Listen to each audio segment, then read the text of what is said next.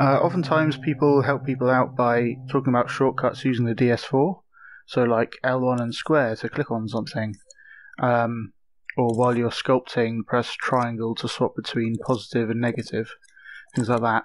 But those shortcuts are a bit different with the Move controllers.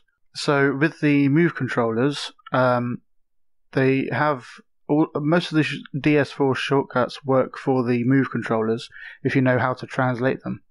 So if someone talks about L1, that is the shift button, and the moves have a shift button as well. So if you hold the left triangle and then use the face button on the primary controller with the imp face, then you can open up a tweak menu.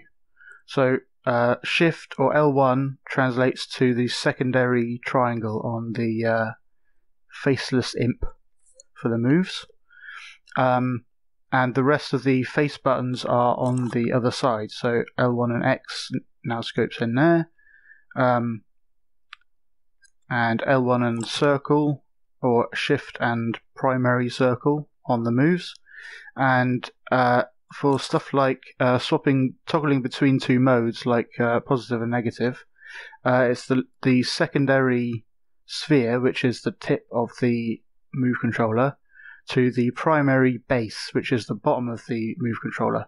So if I tap like that, then that swaps between them.